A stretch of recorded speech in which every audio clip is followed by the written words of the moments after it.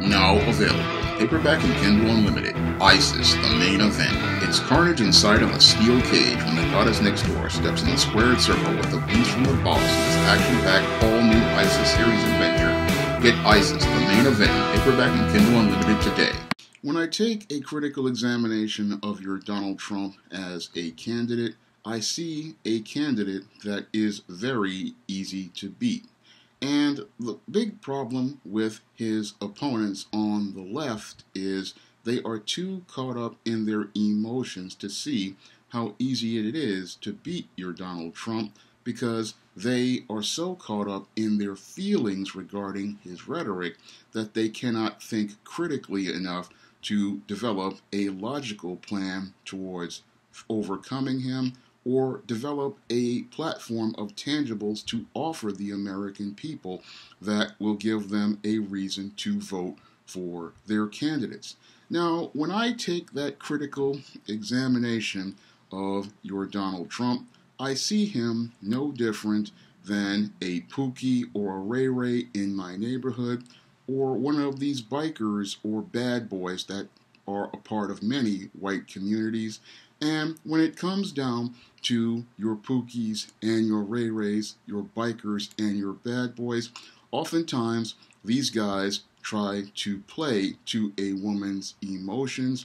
And your Donald Trump knows that his population of the United States is primarily female. 51% of the United States is women, and over 50 to 60% of white women voted for Donald Trump in 2016 because he had those character traits that these women found to be attractive, such as being this so-called rebel and being this rich alpha male. So he had these character traits that women found to be appealing, and this was the core reason why he was able to best a Hillary Clinton in the 2016 election, because he had the personality and character traits that were more appealing to women than another woman who they usually would wind up being jealous of.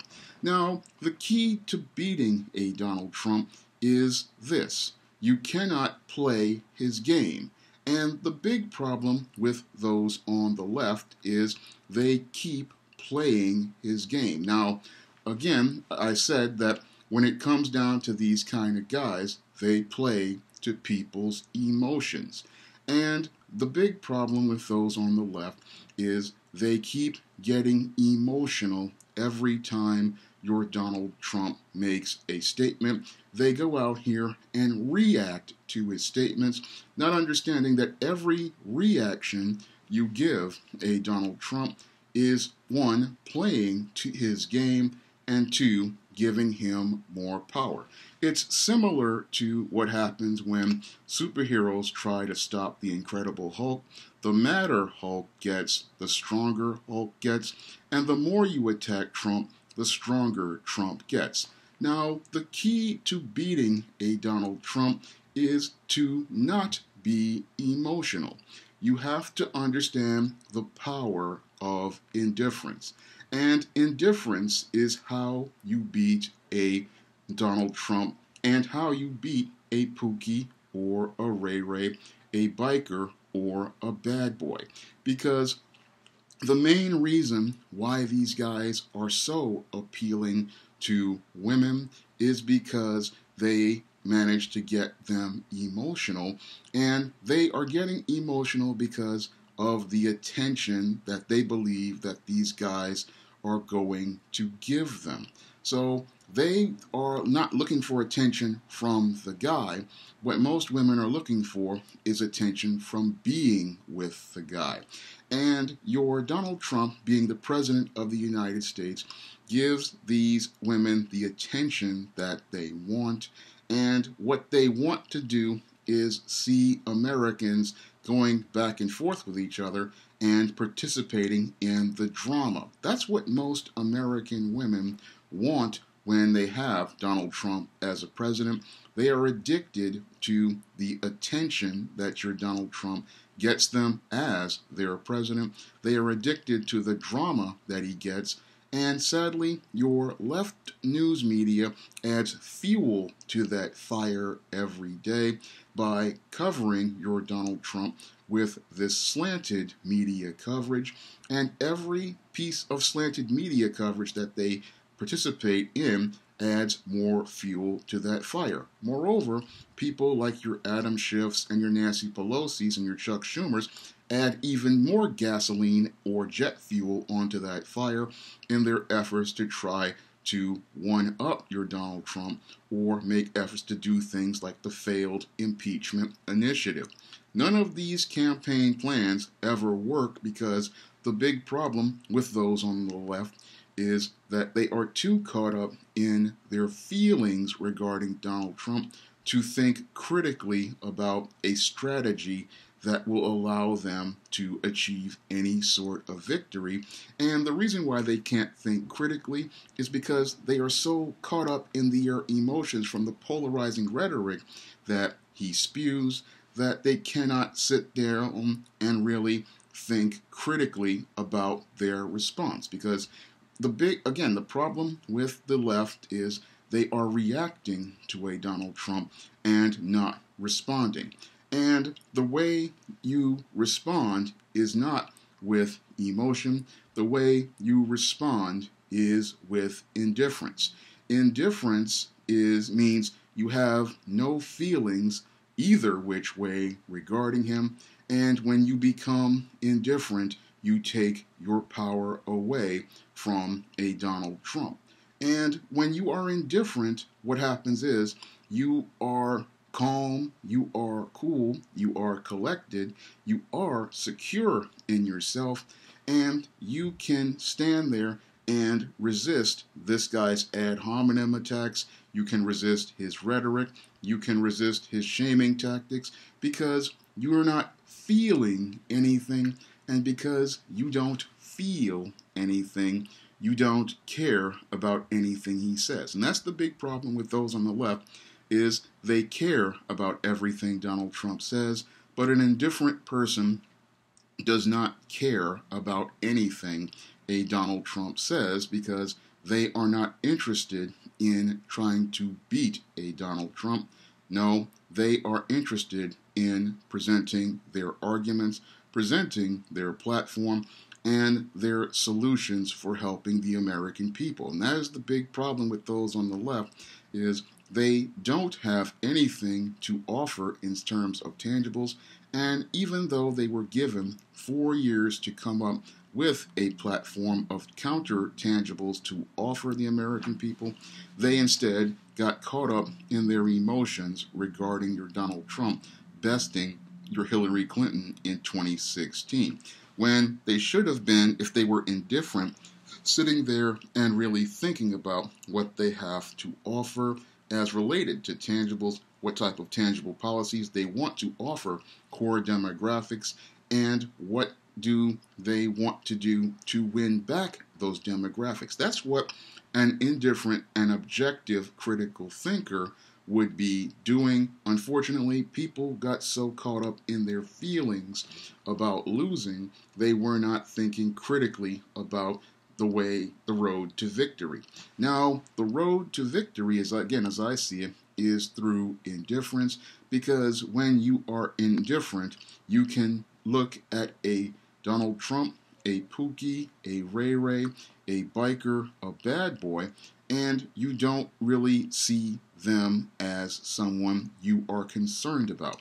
And when you are not concerned about them, that increases your value, and it increases the value of your platform. Because what the people on the left don't seem to understand is, by every attack they make on your Donald Trump, they decrease their value and they decrease the value of their platform, especially when they bring nothing to the table that appeals to the American voter, which is primarily an American woman. And what you need to do is understand that your woman, again, it only sees value in those who want to give her attention.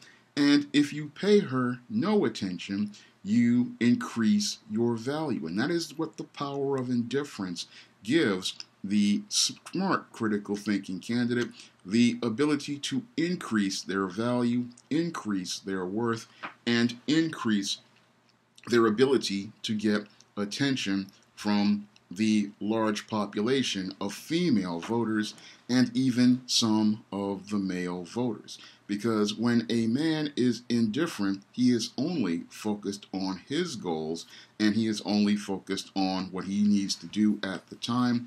He is not getting into the other guy's face because he understands every time he gets into the other guy's face, he is giving the other guy power. And this is the big problem with many of these left candidates is they are giving your Donald Trump power because they are always trying to take shots at him, always trying to attack him. And again, when you attack a Pookie or a Ray Ray, a biker or a bad boy, you make him appear to be more valuable than you are. And when you try to attack him, he then not only is appearing to be more powerful to the public, but then he can take your own words and use them against you. So when it comes down to these kind of guys, you always approach with indifference, but the big problem is those on the left keep trying to attack your Donald Trump by trying to appear to be more intelligent than he is. And this is the approach that many nice guys and nerds try to use. And when nice guys and nerds try to call themselves appearing to be smarter than the Pookie, smarter than the Ray Ray, smarter than the bad boy, smarter than the biker, they again decrease their value in the eyes of most of the women out here and many of the men because they are trying to appear to be this intelligence, believing that it has a value, but that doesn't have a value to those who are invested emotionally. This is the main reason why your Al Gore lost to your George W. Bush. Your Al Gore, yes, he was a better candidate on paper, but he was not anybody who engaged the American people or stimulated their emotions. And in order to win at politics or any in the game of life, you have to be able to engage people emotionally. You have to be able to stimulate their emotions, get them excited for you. And when I look at many of these candidates, again, they try to play the smart game against the bad boy, just like the nice guy tries to play the smart game by trying to say that he's the better choice. But the big problem is he is coming from a position of weakness, and the position of weakness comes from him trying to prove to the woman that he is better. But again, when you're trying to sell yourself as the better choice to someone who is already attached to someone, you've already lowered your value. And that's why, again, the power of indifference is so important, because the indifferent man isn't trying to persuade you and so insecure in their efforts to persuade you that they're constantly trying to convince you something is true, like the nice guy does, and like many on the left try to do with Donald Trump, where they just keep trying to convince us, oh, he's a racist, oh, he's a bigot, oh, he's a jerk. They're not trying to convince us. No, the indifferent person, they are just going to step aside and let the chips fall.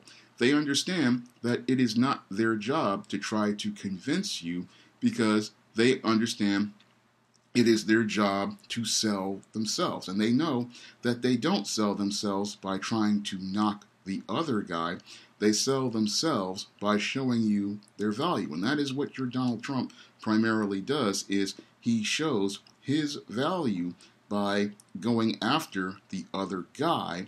And the other guy, because he's coming from that position of weakness, gets emotional and starts attacking him, playing his game. When the actual game you need to play is the game of indifference. And when he attacks you, you give him no response and then present your arguments to what you're going to offer someone. That makes it where you cut off his emotions and his ability to stimulate emotions, because when he sees that you are indifferent, what happens is he cannot go into his ad hominem attacks. Moreover, the people looking at him see his ad hominem attacks and see that he keeps getting personal, but you are remaining cool and calm and staying on the argument, but not in an intellectual way. You are going to approach him by saying, okay, this is what I have to offer. And again, when I look at your Democratic candidates, they always try to attack him with this intelligence, talking about their degrees, talking about the jobs that they have done, but never really talking to the American people. And that is the key to dealing with a Pookie or a Ray Ray or a biker or a bad boy, again, is indifference, and not going to go attack them, but going out here and presenting yourself and having the confidence to stay unfazed by anything they say. Because the minute you get into it with these guys, they are going to try to grab the power position in the communication. They're going to try to grab the power position in the social situation. And they're going to want to escalate things to create this drama. And they believe that if they escalate things to create this drama, they can get the attention of people primarily by stimulating their emotions, polarizing them, and then when these people are polarized, they are so caught up in the drama that they're not thinking critically. But if you understand indifference, you can turn that on that guy and get him so caught up in his emotions that you can watch him self-destruct. Unfortunately, we don't have any of these candidates on the left thinking critically on how to deal with a Donald Trump, because they are so emotional and so caught up in their anger regarding him that they can't sit down and say, hey, we need to sit down and really think about this guy. And if you really think about your Donald Trump, he is one of the most easy to beat candidates out here since Michael Dukakis. Unfortunately, nobody really is thinking critically enough to develop a strategy to be able to beat your Donald Trump.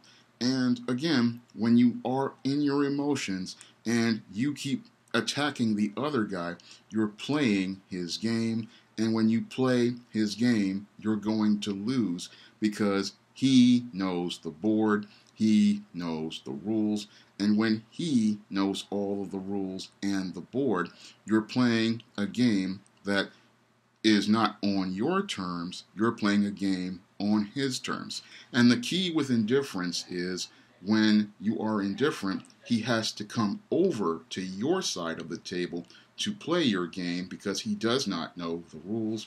And when you are indifferent, you are the one dictating the terms to him. So the more you are indifferent to a Pookie, a Ray Ray, a biker, or a bad boy, the more you get him to play your game. And the less attention you give the woman or the public, the more power you get, because you are increasing your value overall, because you are presenting yourself as the prize. And when you present yourself as the prize, the people have to come to you.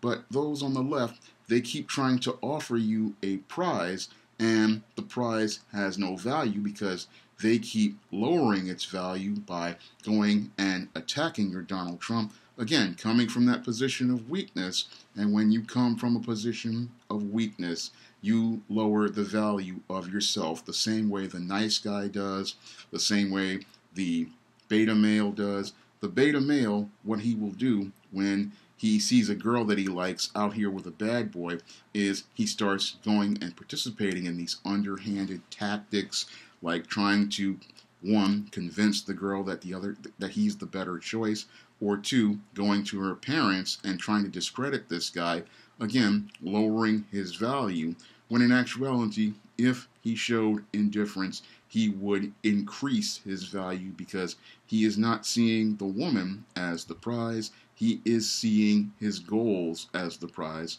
And when he sees his goal as the prize, he increases his value exponentially. And when he increases his value exponentially, then he will receive the attention from the people who are interested in him, and he will be able to go out here and achieve and accomplish what he wants to do, because he understands that his value is not based on the other guy or beating the other guy.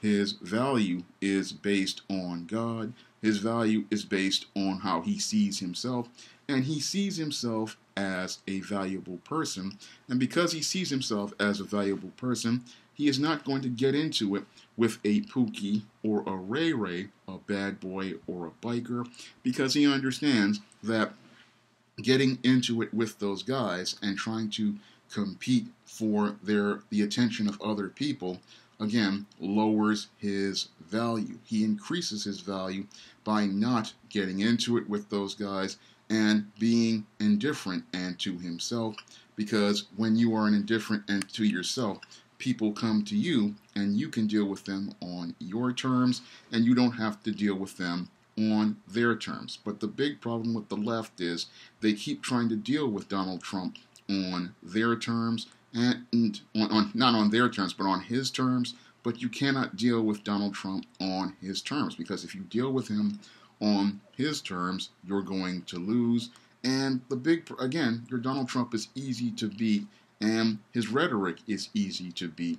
Unfortunately, most people are approaching him thinking that he's this big time. They're approaching him thinking he's this big time guy, but in actuality, he's not that big of a threat when you understand how weak he actually is and how his big mouth is filled with nothing but hot air. If you'd like to see me make more videos like this, you can donate to my Patreon, my PayPal, or my Cash App by clicking the links in the description box. And if you want to try some of my SJS Direct publications, like the ISIS series, the E-Steam series, the John Haynes series, and the Spinsterella trilogy, you may do so by clicking the link to Amazon.com. That's all I have to say for this video. You can comment, rate, and subscribe. Now available in paperback and Kindle Unlimited, John Haynes, the man with nothing to lose. The man who rules the world runs into the irresistible force of a man with nothing to lose in this action-packed, all-new John Haynes series adventure. Get the regular and variant editions of John Haynes, the man with nothing to lose on Amazon.com today.